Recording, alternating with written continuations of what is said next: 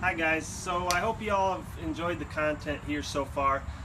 This week we want to talk about daily care, and we're going to break this into 2 weeks. This week I want to talk about washing one. Next week I want to talk about drying, working hair, parting hair. So we needed to, it was kind of a bigger subject. We're going to break it down into 2 weeks.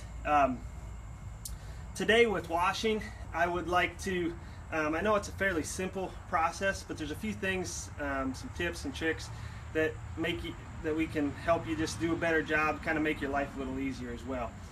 So for starters, I just want to talk about kind of our setup here. So for starters, I really like to see, it doesn't have to be fancy, but I like to see a cement floor for a couple different reasons. You don't want to be washing, putting water down in grass or mud or gravel. It just kind of makes more of a mess, makes your work area a little messier. But with that, I really like to put kind of a pad down for them to stand on. And we like to use these heavy-duty rubber mats. Again, you can buy them at your local farm and ranch store. They're really heavy, so they don't move. If you get the lighter ones, they'll kind of move on you. The reason I like the mats is, one, cattle stand on the wash rack longer than we probably think. And so we want to make sure that's a soft surface. The other thing we want to make sure is that they're not slipping. So when this cement gets wet, it gets just a little bit slippery, and so we want to make sure that we have a solid foundation for them to stand on. The next thing I like to see is just a really good strong tie rail, something stout, because a lot of times when you're washing, you want to pull back. And then we always tie them with their head up, just so we have more control. When we're working on them, we always want that calf to have their head tied up. Now here we've got these posts we put in the cement. Again, it's not necessary. It's just one of those things that's going to make your life a little easier. That calf can't swing back and forth. It's also important that we have these calves kind of right in their heart or their shoulder. They're still able to move back and forth, but they aren't going to swing all the way around. So that's going to make your life a lot easier. This one is kind of built for bigger bred cattle, maybe some fat steers. These are a little smaller, narrower for baby calves, 5 to 800-900 pounders, so they're not swinging back and forth on you. So again, that's kind of our setup. It just makes our life a little bit easier. We got a drain back here, just so all that water's draining back. Again, just like we talked about last week in our video, we want them standing uphill slightly as well. Whenever we've got cattle tied up, I like to make sure that they're on an incline. So the first thing that I like to do, and this is an easy step to skip if you're running in a hurry, but if you will make it a practice to, before you ever put any water or soap in your calf, is to go grab your blower and blow the dirt and the debris. And you can see on this heifer in particular, she's got a bunch of hay particles, and I promise we didn't stage this. This is how they come in 90% of the time. We don't use hay rings at our place, just for fear that they're going to rub on them. And so we just put loose free choice hay out there, and they're always kind of rubbing on the hay and kind of getting down in it. And so all this debris that you see in them, and there's a lot of dirt in there. We've had a lot of mud. We've had a lot of rain the last couple days. And so there's a lot of mud and dirt in their hide and hair. So if we'll just take about 30 seconds and blow this calf off real quick. Now for demonstration purposes right now, I'm just going to work on this side. So I'm going to go grab my blower, and we always keep a blower on the wash rack at all times. So you can see over there, it's just hung up stationary over there. So it's always on the wash rack. We can grab it quick. A lot of times we'll actually dry cattle on the wash rack, but it's always there for us to get started with. So I'm going to grab that. I'm going to blow this calf out. And I know it doesn't seem like much, but if you've got dirt in this cattle from being out in their pen and you put water on it, that dirt obviously is going to turn to mud. And so if we can get just a little bit of that dirt and the big chunks off of them before we ever start washing them, it'll help you out a lot.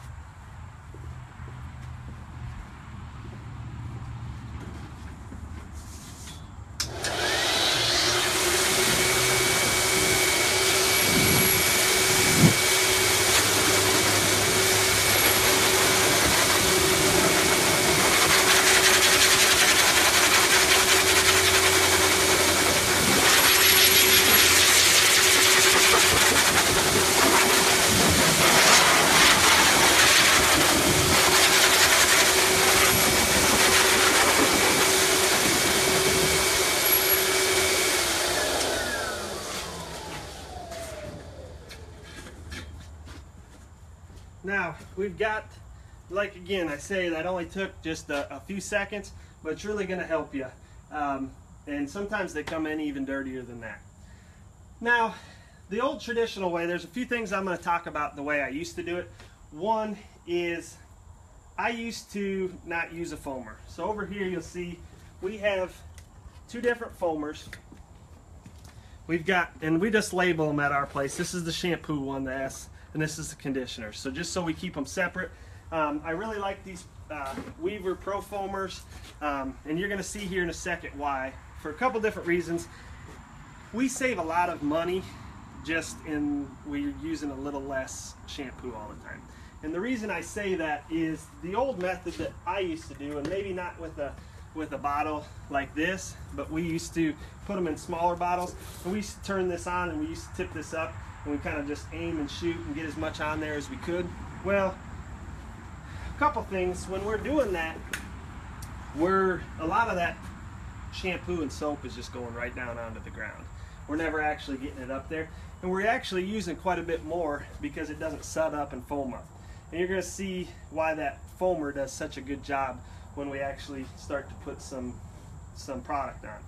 Now the other thing I used to do is, and this is something Kirk Stierwalt taught me, and I think it works really well, is instead of washing this one first, we're just going to apply the shampoo right on it. And I never thought of it this way, but if you take and you just put water on that right now, you're kind of creating a barrier. So we've got our dirt right here, we put water on it, and then we try to put the shampoo on top of the water.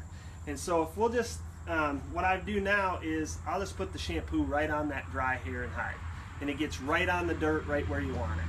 So that's another thing that I've kind of changed in our program as we progressed. So I'm going to show you how this foamer works. Again, I think they pay for themselves.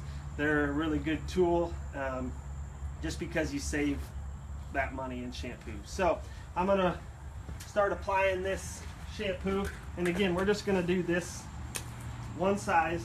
That just snaps on there, snaps back off. Now I'm going to apply this on, again this is a dry cap.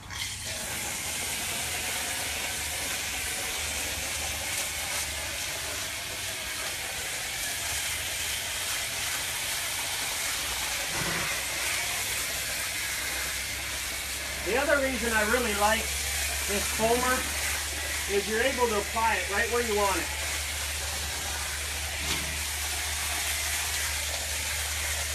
You can use really good aim on this. You're getting that really good suds effect out of it. You can really get the underlines really good.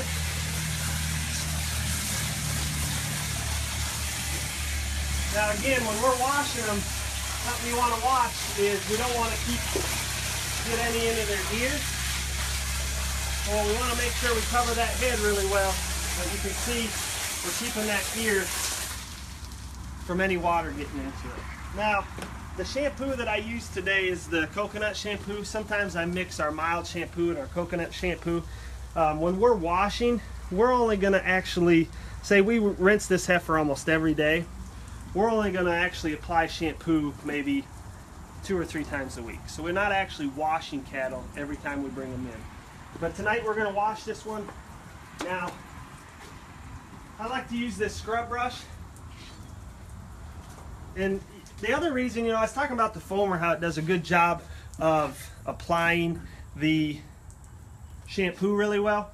There's a couple places that I think cattle, we don't get very clean, and you can see how that lathers it up really well too. It gets it really foamy. Where I don't think we get cattle super clean all the time, and especially on a bred heifer, and it's a really important area, but it's that distance from their chest floor back to their navel. For some reason that can get where we don't get just a bunch of shampoo. It's just one of those places, it's a little hidden. So I think it's really important to keep in mind right here, because when you're looking at a calf on the silhouette, that's one of the most important places to see that sweep to their rib. And so I really like that foamer because you can kind of get down into those certain areas. Now with this scrub brush, I scrub in all different directions. Now this is personal preference. Some of the other pro staff members might go all in one direction. Again, that's just personal preference. When I'm scrubbing one, my main objective is to get that hair and hide clean. So I'm scrubbing in all different directions. I just want to make sure that I'm getting that calf clean. So we're just going to run through this real quick for demonstration purposes. But while I'm scrubbing this calf, again, I want you to see that we're getting every square inch of this calf. And you can see this one's been a little muddy out in their pen. Now, I like to use this scrub brush for their body and do everywhere. Now, where that hair's a little shorter, I might come in and just grab me a rice root brush, just any old scrub brush. And it's just got a little finer. You can see the difference there. It's got just a little finer area. So when we're scrubbing their feet, and this is an area that gets missed a lot too, their feet. So when you see how muddy their feet are in the back? We want to make sure this scrub brush doesn't do as good a job on their hooves. So we'll use this scrub brush here. Now you can also see, if you'll bring that around, cattle get a lot of, especially this time of year, they'll get a lot of, when it's wet out, they'll get a lot of manure and mud jammed up between those toes right here. And what happens is sometimes that can really affect the way they move. Sometimes we'll see cattle really start to pop their pasterns that normally don't do that structurally. And so we really want to make sure that we're getting the insides of these cleaned out. And I'll actually just run my finger through those hooves, if they'll let you, and just get that good and cleaned out. So I'll just run my fingers through there. I'll run water through there. That's something my Uncle Bob taught me. You're also going to keep cattle from getting foot rot. I think that's one thing that a lot of times gets overlooked. We'll get one all cleaned, all dried, and we'll look down and they've got hay, mud, manure stuck up in between those feet. So again, that's one thing that I always look for when we're washing cattle, is I make sure those feet get really clean. So again, we're just running that water through those hooves. You see back here again, just running that water through there, making sure front and back we're not leaving a bunch of stuff in there so we don't get any kind of foot rot or any unnecessary popping of the pasterns there. Now, when I'm scrubbing one, and you can see this hair's all going in a different direction. When I feel like I've got this calf good and clean, we got them scrubbed all over. What I like to do is, so we've got the hard work done. If you'll just take your scrub brush and scrub all that hair straight down, what that does is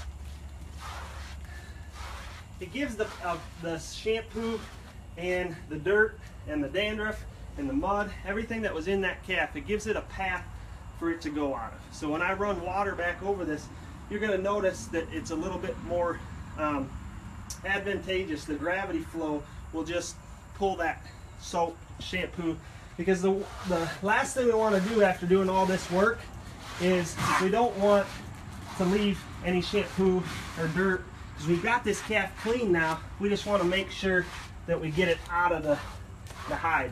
A lot of times when we start to see dirt and dandruff start to pile up, it's because we don't get that dandruff out of them as well.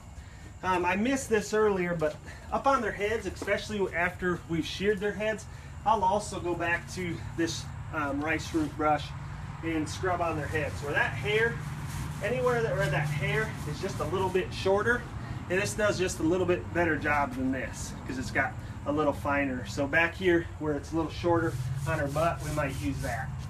Just switch over. So again, we're going to make sure all this is going downwards.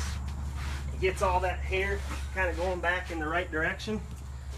We'll come back here and we're going to use this water, and I just want you to kind of notice, and if you might have to zoom in a little, but you'll see that this water, just by combing that down or scrubbing that down, it's going to carry this product out of there. You see how it just gives it a path to leave the body. Again, we've done all the hard work to this point. We just want to make sure we're getting everything out now that we've got them clean.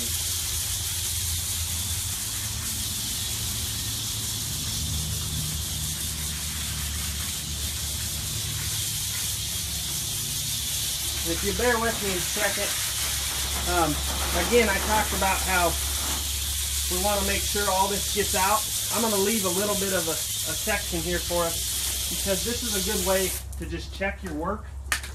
So if you'll just take a comb, and this is a good way to make sure that you've got it all out. Now you're going to see, because I didn't do a very good job of getting that out, I need to spend some more time.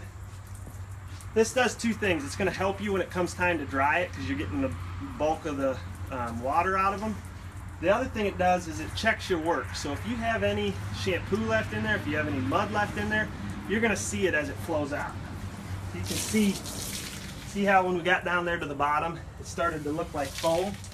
So we know we still got shampoo in there. So if you'll take this and just run this down your calf, I think more than anything, it just makes sure that we got that calf clean. So again, I'm going to finish up this heifer. We've got to get the rest of this water out. But if you have any questions about what we're talking about, feel free to message us, make a comment in the comment section. We're as well going to add a link to the website for thewintersbrand.com. We've got some more tips on there. We're going to put a link on there to my cattle company page. We may have to start doing the live feeds from there. We've had a lot of response and a lot of followers the last couple of weeks, so we may send you to that page. I encourage you to like our cattle company page. But again, next week, if you'll join us next Monday, we're going to continue this. We're going to go over parting their hair, working their hair with a scrub brush and a rice root, the proper way to dry one. So again, the next couple of weeks, we're going to focus on daily care. So I appreciate you joining us, and I look forward to seeing you next week.